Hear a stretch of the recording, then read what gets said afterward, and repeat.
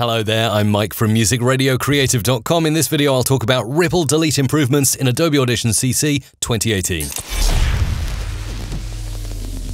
So here we are in the multi-track of Adobe Audition, and I've got lots of voice files, all mixed precisely. But say I need to make a ripple delete. Well, an easy way to do that is just right-click inside a gap between the voiceovers here. Say I want to bunch all these voiceovers up and match it up to the end of that waveform there. I can just go right-click, ripple delete, gap.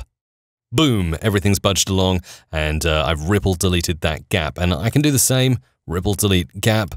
But now it's even easier to do ripple delete as you're able to assign that action to a hotkey. Yes! Thank you so much for the opportunity to do that. Edit, keyboard shortcuts, and we just have to search for it down here. So let's do gap, ripple delete gap in selected track.